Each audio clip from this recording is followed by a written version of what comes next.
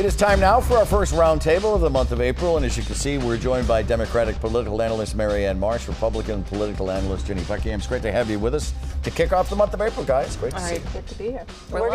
We are going to start with former President Donald Trump. An arraignment expected in Manhattan on Tuesday. Very high stakes here. What do you see happening with this, Marianne? Well, the good news is this is finally the restoration of the rule of law and our democracy. Just by this process, whatever happens after this, this is how we begin it, and we have to go through it. But I think people are mistaken to say we're in uncharted territory, unprecedented times. No, we're not.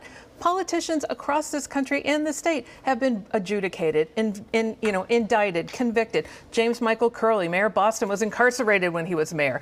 Spiro Agnew, but not a president, a former Spiro president. Agnew, as vice president, was indicted, convicted.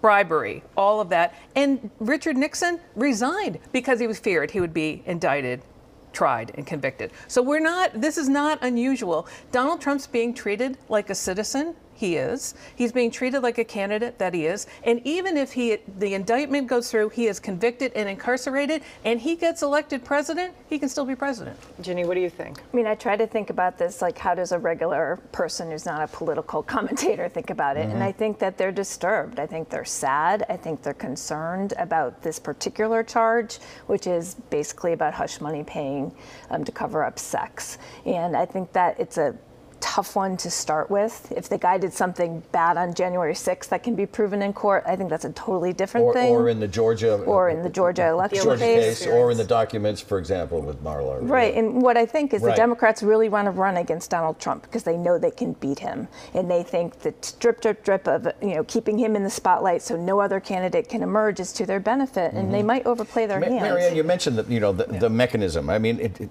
just to see a former president booked, mugshot, fingerprinted. He's not going to be handcuffed, and you even used the word incarcerated. I mean, could Donald Trump sit in a jail with the Secret Service right next to him, armed? We don't know any of this. We don't know what the charges are. Let's see what happens on Tuesday. But Donald Trump brought this on himself, number one. Number two, he has more serious charges to come that are much more clear. So if you're trying to play politics with it, should have come this order, that's politics. Don't play politics, call balls and strikes. But Donald Trump is finally being treated like everyone else after he's been able to put it off for years. Don't play politics, then don't have a democratically elected district attorney in New York City bring the charges. That is political on its face. What, you're supposed to go shop for a DA? The Department of Justice declined to pursue this case. Under Trump.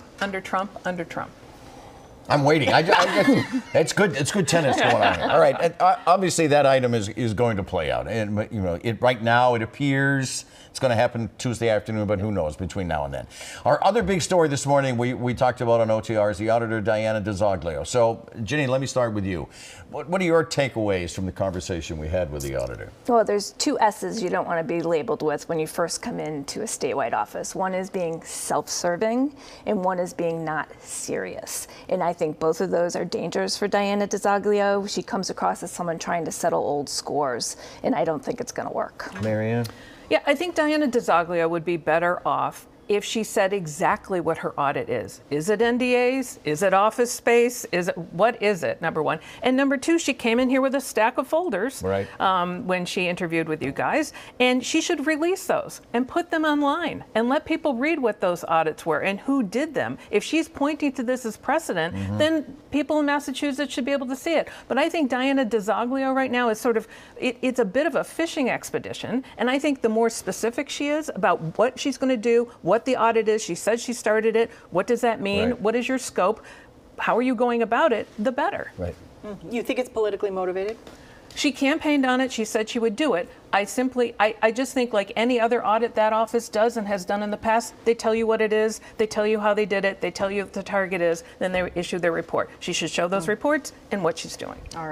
All right, Governor Healy has found her new MBTA general manager. We've talked a lot about that here.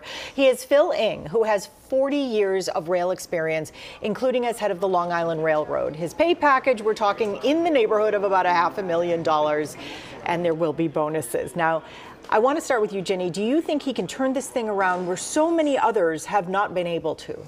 Well, first of all, I think he's being underpaid because this is a huge job, and who would want it? I give great credit to Governor Healy for finding someone so talented and willing to do it. He needs some quick wins. I think he'll find them. I think he can go right in using his experience to make service a little more reliable, to get rid of those slow zones where it's necessary. Pick some, easy, quick wins, restore a little confidence. I think he's going to do a good job. You think the quick wins are available or seeable, visible? A lot of this is communication. Right. I think that we Right. all know that as communications professionals, Right. and I think he knows that too. Marianne, what do you think? Well, the most appealing part of his record was the fact that on the Long Island Railroad, he was able to make it run on time. That would be a miracle here, okay? So he's worth every penny and then some if he gets that done. Improve the safety, improve the customer experience, all that stuff. But if it just runs on time and it doesn't go on fire and people don't dive into the Mystic River, he wins. And winter's over, so no more big snowstorms, hopefully. Yeah. We got 3 feet, on April 1st. Yeah, right. It's a stamp. We didn't yesterday, though.